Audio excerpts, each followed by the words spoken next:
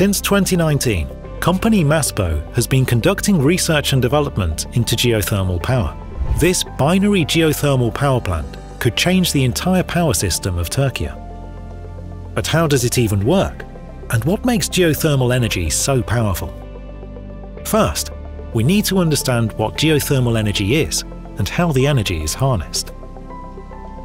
Geothermal energy uses superheated fluids from below the Earth to generate electricity. Underneath the Earth's surface are reservoirs of water, superheated by the magma even further below it.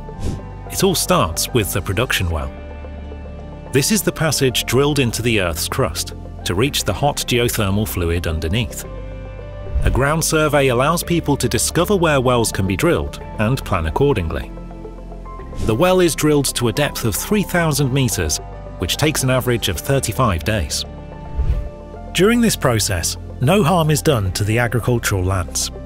Groundwater, or brine, is then extracted from the well.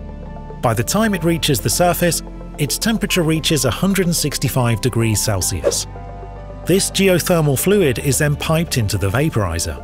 The vaporizer is filled with motive fluid, or any fluid with a lower boiling point than water.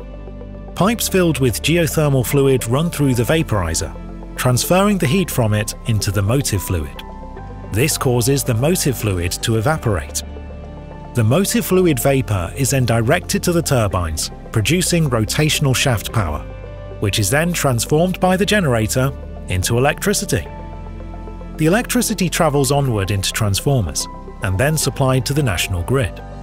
The motive fluid vapor, having done its job, gets sent through a recuperator and into condensers, where it turns back into a liquid.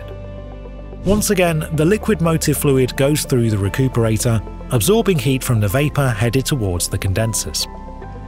This helps cool the vapor, while jump-starting the boiling process the liquid will go through when it's sent back into the vaporizer.